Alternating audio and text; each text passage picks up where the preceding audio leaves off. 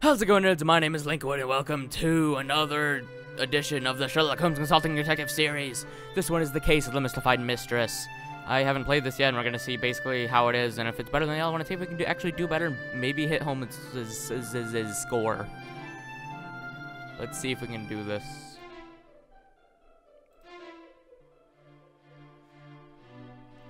Within the sitting room at 221 Baker Street, Dr. John Watson recounts the daily news for Holmes as the great detective listens, hoping the Times contain the case worthy of his sleuthing skills.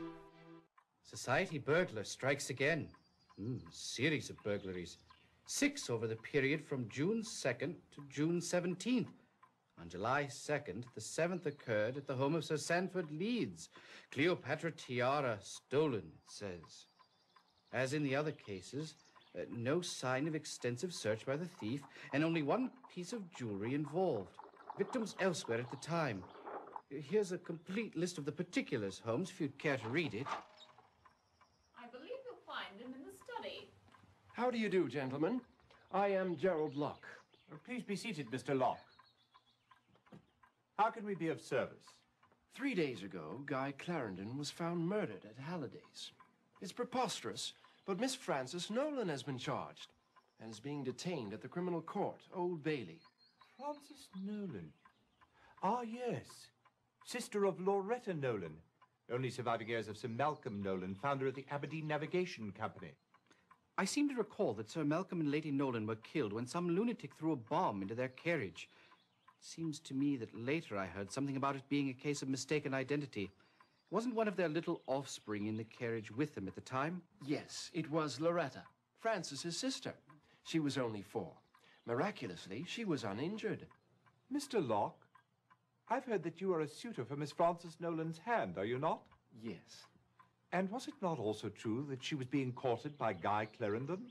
Unfortunately, yes. Have you any idea why Frances Nolan was charged with the crime? Well, she was discovered over the body with a pistol in her hand. That would do it. But you don't understand. Frances is totally incapable of murder, not even of a scoundrel such as Guy Clarendon. Scoundrel?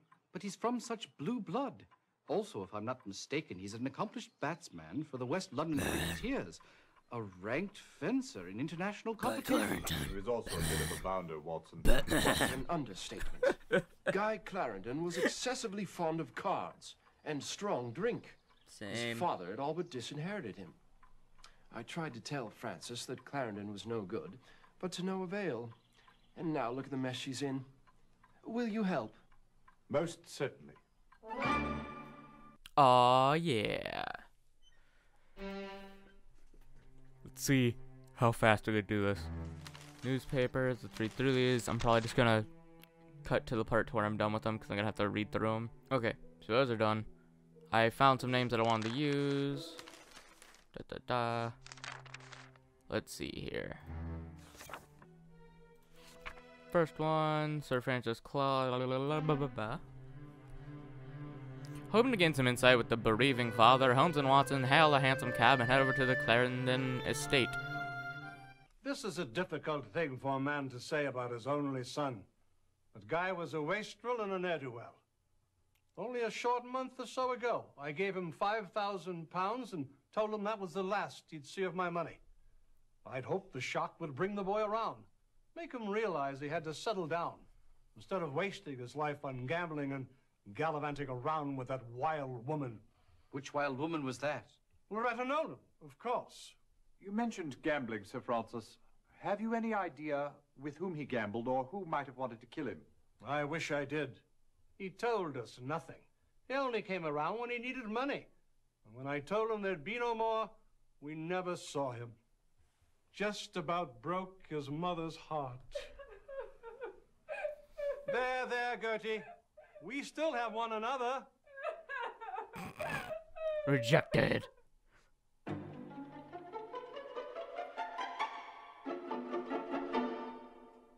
I've something you ought to know about Master Guy. One morning, rather early, about 4 or 5 weeks ago, I heard a terrible clatter downstairs, so I came down to investigate. It was Master Guy just coming home. He was in a terrible state, all battered and bruised, with a fresh cut on his forehead. I asked him who did it to him, and he wouldn't say. I think he was afraid for his life. Next one was Comedy Bank. A light rain moves in the carriage containing the detective splashes through the streets of London toward the bank. Mr. Clarendon appears to be a frequent depositor. Yes, but it looks as if he's afraid the money will burn a hole in his bank book if he leaves it in too long. Next one was Davenport Herium. On the way to Davenport's apartment, the two friends ride through the streets of London in an animated debate regarding burglary and cricket players, even though they have, like, no correlation. So, sorry to have kept you waiting, gentlemen. I assume you are inquiring about the Nolan girls. Yes, we are. How long have you been their solicitor, Mr. Davenport? Actually, in practice, I am serving that function only for Frances. Loretta has not sought a word of my advice since she came of age and was able legally to get her hands on her trust fund. Had Loretta the presence of mind to follow my good counsel, I'm certain she would be in a far better financial situation today. Do you recall a meeting with Miss Frances last month when she blacked out? Well, I did have a very odd meeting with both Miss Frances and Miss Loretta several weeks ago. How so? Well, I wouldn't say she blacked out as such, but she did leave rather unexpectedly. We were in the middle of our discussion when I was called out of the office. I was gone not more than 20 minutes. When I returned, Miss Frances had a very strange look in her eyes. She mumbled something and promptly left. Miss Loretta laughed that very disturbing laugh of hers and departed as well.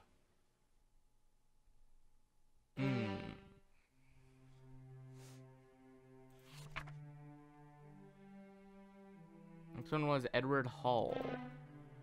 Hoping that Edward can get them to see Miss Nolan at Old Bailey, the pair head off to visit the young barrister. I understand that Wilfred Robards is considering taking Miss Nolan's case. He might be able to help you. If you'd like, I can arrange an interview with Frances Nolan. She's being held downstairs, you know.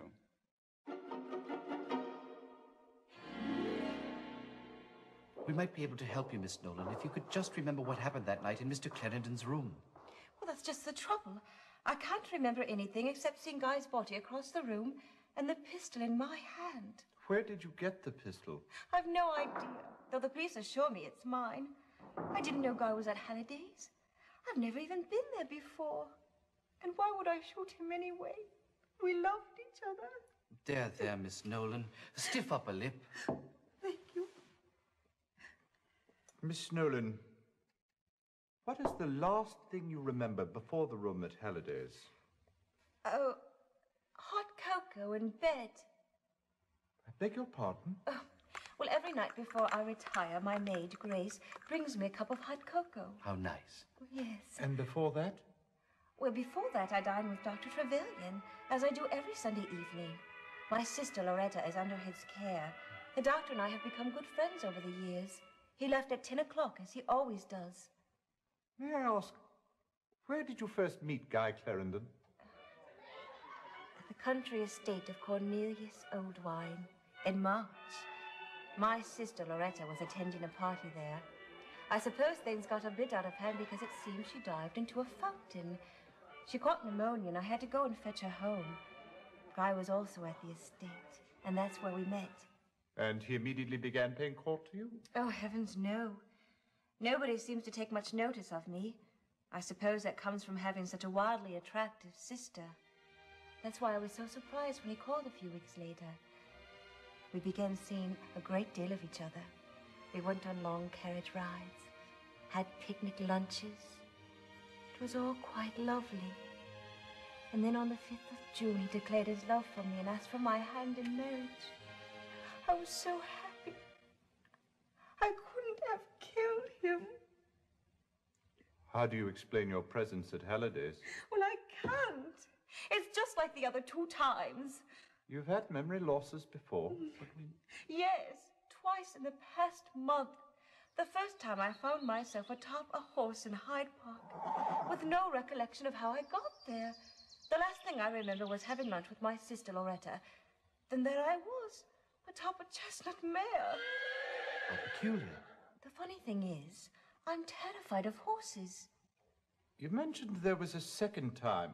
Yes, a few days later, I met with my solicitor, Hiram Davenport. Then the next thing I know, I'm at the Newgate Street station. I consulted my physician, Dr. Mason, and he was quite as baffled as I was. One last question, if you will. What is your relationship with Gerald Locke? Oh, Jerry, he's a dear old friend. Though I'm afraid we had a falling out of late. He said some very unkind words about Guy.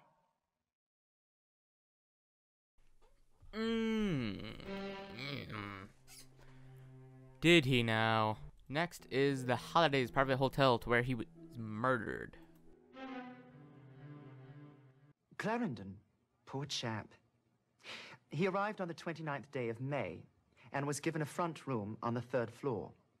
2 days later, he asked to be moved to suite 205. To your knowledge, did he have any visitors? Only 2 that I'm aware of. One was a most disagreeable fellow. He was rather large, had a thick walrus moustache, and a very prominent scar down his cheek. He arrived on the 1st of June, the very day of Mr. Clarendon's move. He simply came in, sat down in the lobby, and waited. 20 minutes or so later, Mr. Clarendon came down from his room. The big man yanked him aside. I was about to send for a bobby when Mr. Clarendon signed me that all was well. After a few minutes, they left together. I never saw the man again. His other visitor, who came by quite frequently, was a most striking woman. She was quite fashionably dressed. She had a most distinctive laugh, very full and deep. I've no idea who she was. Please, tell us about the morning of July 2nd. It was about 9 o'clock when a woman entered. She was rather plain-looking, and I wouldn't have noticed her, except for the fact that she came in the front door, looking neither left nor right, and proceeded directly up the staircase. It couldn't have been more than 30 seconds later when I heard a bang, followed by a woman's scream. I dashed upstairs to the 2nd floor. The door to room 205 was open. Inside, I found the body of Mr. Clarendon and the woman who'd just come up. She was lying in a swoon in the center of the room with a pistol in her hand. I revived her with some whiskey. When she came to, she was totally disoriented. She had no idea where she was or what she'd done. When she saw Clarendon's body, she let out a shriek and dropped the pistol. I summoned the police. Tell me, at what hour are the hotel's front doors locked? Oh, 10 o'clock, sir. Anyone who arrives after that has to be let in by the night staff. Of course, Mr. Clarendon was never one of those. He was always in his room before 10. May we see his room?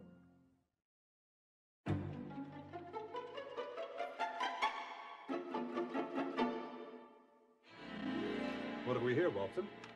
Appears to be a bank statement. Look here, Holmes. Appears the maid missed a spot in her sweeping. Good thing she did, Watson. You're staring at evidence. Blood. What's this stain here? Smells like a fine sherry. Looks like someone's been celebrating. The question is, was it with the body or over it? Nothing much here. Couple of shirts and 3 pair of shoes. But what you failed to notice, my dear Watson, is that one of the pairs of shoes is canvas and has been dyed black. Interesting. A sweater and trousers. An ensemble in black. Not much of a view. All I can see is a brick wall of the building across the alley. Ivy vines binding up a trellis.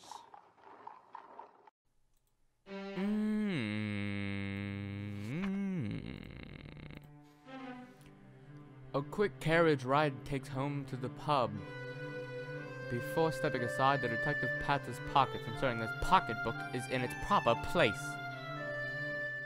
Sure, I remember Clarendon. He and his lady friend used to stop in here from time to time. usually on their way to Kilgore's gaming parlor or coming back from it. Rumor has it, Clarendon was into Kilgore for a sizable sum. Do you happen to know how much? £7,000 was the figure I heard. Got to the point Kilgore wouldn't allow him in the door. Clarendon made a big fuss till Gus Bullock stepped in. Clarendon backed down He's that pretty guy quick. from Don't blame him none. before. Nobody in their right mind would want to mess with the likes of Gus. Do you think Bullock was involved in the murder? Nothing you could tell me about that bloke would surprise me. Anyways, Kilgore makes it clear to Clarendon that he wants his money. Then, a month or so later, Clarendon comes in all smiles, and he and Kilgore getting on like chums. Figure Clarendon must have paid him back. Then, Calvin Leach steps into the picture. Now, who's Calvin Leach? Leach deals in what you might call stolen property. Square dealer, too. Give you one half the value of the article. What does Leach have to do with Clarendon and Kilgore? Usually nothing at all. But there it is. Leach, Kilgore, and Clarendon meeting late at night just as thick as thieves. The meetings continued on right up to, well, the night before Clarendon's death. Very interesting. Now, we've been standing here jawing, and I don't recall hearing anybody order nothing. What'll it be, mate?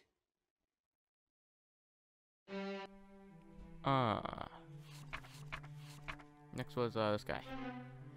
Knowing that there was surprisingly few gun shops in the city, that there might be a failure of the evidence is guilt of innocence or guilt of Miss Nolan, the man took a stroll through the darkness streets of Esgoffs. Do you remember a woman who came in recently and purchased a Derringer? Oh, matter of fact, I do, sir. We don't get women in here very often, especially not alone. And I particularly remember that one because she was so pretty and, she looked like she really knew how to have a good time, if you'll pardon the expression. Do you remember her name? I should say I do. She repeated it twice whilst I was filling out the order form. Seems like it was very important to her that I get her name right. Let me see, it was, Frances, no, Les, well, it was Frances something or other, sir. I think I know what's going on. One last person I wanted to visit before I think I could solve this. Dr. Percy.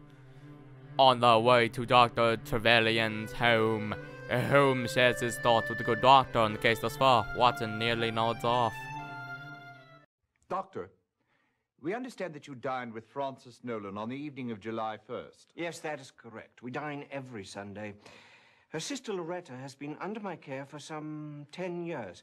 First at the Mesmer Braid Institute and then in private practice. Without breaching physician-patient protocol, would you mind telling us the nature of her illness? She never quite recovered from the overwhelming trauma of watching her parents being blown to bits. I quite understand. As is often the case with young orphans, they tend to create fantasies about their parents. Miss Loretta Nolan truly believes that her father was the King of England, making her a princess. Do you think her unconventional behavior stems from that fantasy? Absolutely. As a princess, she believes she can do no wrong. I must say that she's worlds apart from her sister Frances. Do you know Frances Nolan well? Yes, rather. Through my treatment of her sister, I've known her for years. Let me say that it is difficult to believe that Miss Frances is capable of murder. She has a quiet, unassuming personality. An act of such direct confrontation would not be at all in keeping with her character. Were Loretta and Frances close? I know without a doubt that Miss Frances loves and cares for her sister almost as a parent would a child. Miss Loretta, well, she loves her sister as much as she is capable of love. As much as she's capable. Alright, I think I know. I think I can solve this. Judge believes that they have solved the murder of Guy Clarendon. Holmes and Watson hail a carriage and they're whisked away to the Queen's Court. Hear ye, hear ye. The Queen's Court now stands in order. Mr. Holmes, I understand you've been looking into the murder of Guy Clarendon. That is correct, my lord. Would you be so kind as to tell the court who killed Mr. Clarendon? Certainly, my lord. I can. It was Loretta Nolan. I see. And what was Loretta Nolan's motive for killing Mr. Clarendon? She had her eye on the Cleopatra tiara. Ah, greed. Pure and simple. Now, have you determined why Francis Nolan went to Halliday's? I have, my lord. Please inform the court. She was hypnotized by her sister Loretta. Not a sisterly thing to do at all. Is there anything else you wish to report to the court? Yes, my lord. I believe we've also solved the case of the society burglar. You don't say. Who is the guilty party? The burglar was Guy Clarendon. Guy Clarendon was straight from the upper crust. Why ever would he turn to a life of crime? His father cut him off financially. Well done. Thank you very applaud much. your deductive skills. You will make a fine detective for Scotland Yard one day. Thank you, thank you. However, you'll have to do much better if you wish to match the sleuthing expertise of Mr. Holmes. Please. Please. I did Bad, perfect. I dare say. We're not Ow. too far off, are we? What? Huh? Well, Watson, we should be very pleased with ourselves on this one. Yes, indeed, Holmes. 2 cases solved for Scotland Yard, though I doubt that Lestrade will consider himself in our debt. 2? Yes, indeed. First, the society burglar. Clarendon was £7,000 in debt to the gambler Kilgore. Unfortunately, he was in his father's bad graces and he was flat broke. Do you suppose Kilgore sent Bullock around to rough Clarendon up? Good deduction, Watson. You're learning. That's why he moved into Halliday's, to escape Gus Bullock. And to pay off his debts, he took to burglary. Right you are. He acquired a black sweater, trousers, and a pair of black canvas shoes so as not to be seen or heard in the dead of night. He chose victims of his own class, whose social comings and goings he knew well, and whose homes he'd visited often. I still don't understand why, after he'd settled in at Halliday's, he changed rooms. Elementary, my dear Watson. To be at the back of the hotel with a vine-covered trellis conveniently leading in and out of his bedroom window. Quite so. Positively clever of you. May I continue? Oh, please do. On the 1st of June, Bullock tracked Clarendon down and confronted him in the lobby. Clarendon paid him the £5,000 that was given to him by his father. But he still owed Kilgore £2,000. And that was the same evening the society burglar struck for the first time. So pleased you've been paying attention, Watson. Soon after that, Clarendon, Kilgore, and Calvin Leach, a known trafficker in stolen goods, were seen together. Notice, if you will, that 1/2 the value of the first 3 society burglaries is equal to £2,000. Half the value being the price normally paid by Calvin Leach for stolen goods. Notice also that this same amount is equal to the balance of Clarendon's debt to Kilgore. Fascinating. So with his new vocation, Clarendon now had an easy source of income. Quite so, as his succeeding bank transactions evidence. On the day after each of the next 3 burglaries, Clarendon made deposits. Everything went along swimmingly, and by June 30th, his debt was paid. But the tiara was stolen July 1st. Yes, Watson. Apparently, young Clarendon thought he'd found himself a new vocation. He might have lasted longer at it if he'd chosen something else to steal. Whatever do you mean, Holmes? Loretta Nolan's delusion that she was born of royal parentage proved to be his undoing. If she took it, how did she manage? No one saw her enter or leave.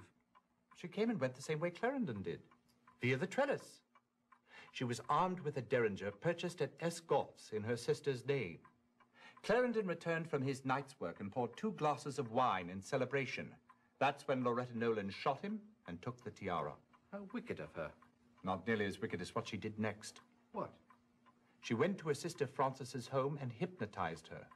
She then proceeded to instruct her to go to Clarendon's room with the derringer and fire it into the ceiling. Incriminate her own sister? But why? Ah, if we could determine that precisely, we could start our own institute. Sick mind, no doubt. But tell me, Holmes, how did Clarendon know the precise locations of each of his victims' jewels? Excellent question, Watson. Although there is no clear-cut evidence for this, I can only assume that Loretta Nolan must have been in on it too. The only way Clarendon could have known the locations of the jewels was if the victims themselves had told him where to look. None of them recalls having told anyone, but in fact they did tell someone. Who? Loretta Nolan. She managed to hypnotize each of the ladies whose jewels were stolen and got them to reveal the precise locations of the family treasures. And left them with no memory of having done so. Precisely. Astounding, Holmes. Elementary, my dear Watson.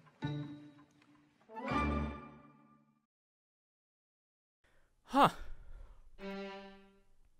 Well, obviously I am no Sherlock Holmes.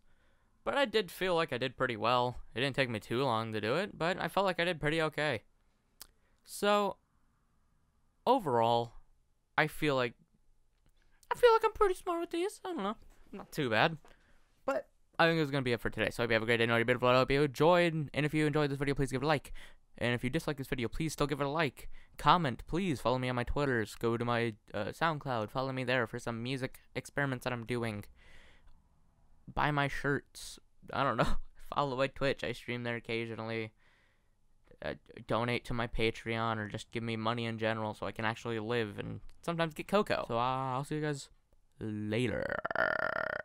She call me Mr. Bombastic, tell me fantastic. Touch me on me back, she says I'm Mr. Romantic. Call me fantastic, touch me on me back, she says I'm Mr. Smooth, just like a silk. Soft and cuddly, hug me up like a quilt. I'm a lyrical lover.